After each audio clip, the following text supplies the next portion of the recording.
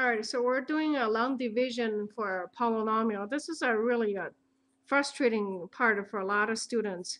It doesn't have to be hard if we have a system go about it. Okay, so what we're going to do is teach you the system today. 2x plus y here. Okay, so first thing you do is you check how many seats you need. You need 1 and 2. Okay, it's 1 term and 2 terms. And then you go over here, you copy exactly the same 2.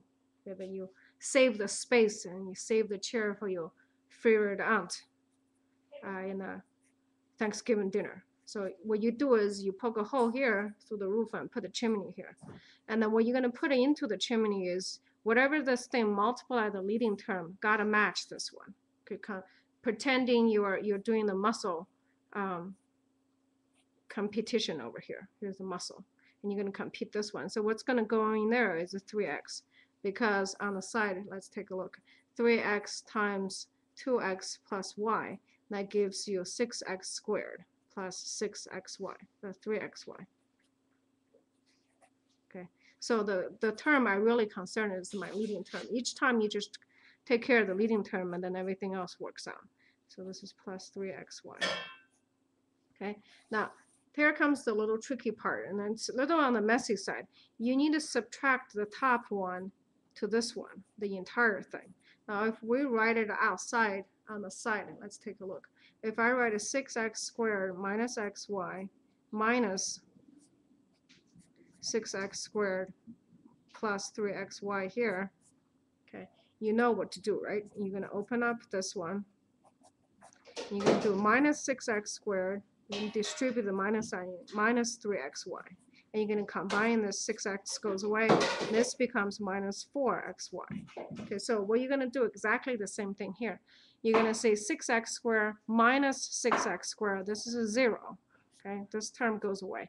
And then be careful with here. You're going to say minus xy minus or plus 3xy, just like what we did over here. So it's minus xy minus plus 3xy. When you combine this, that's equal to minus 4xy. Okay, and then this term comes down, minus 2y squared. All right.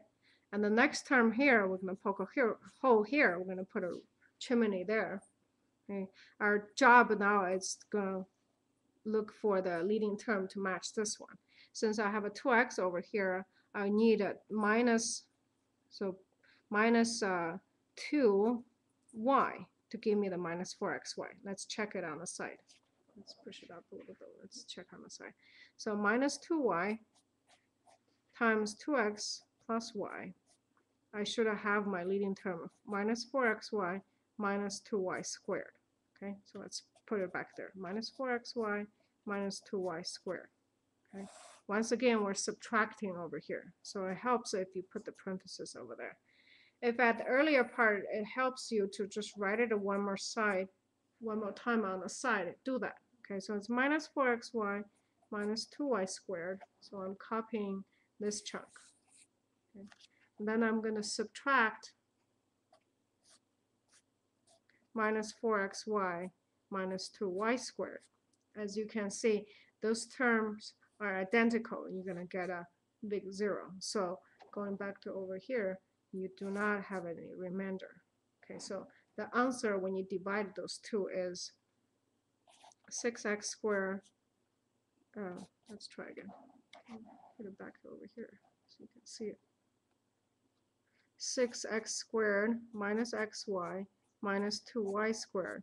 If you divide this by y plus 2x, your answer is 3x plus minus 2y. Okay, if you want to simplify one more step, it's 3x minus 2y. Here's your answer. If you want to check your answer, what you can do is do a 3x minus 2y, multiply it to y plus 2x. Okay. By property of division and multiplication, you should have 6x squared minus xy minus 2y squared back. All right? Have a confident day.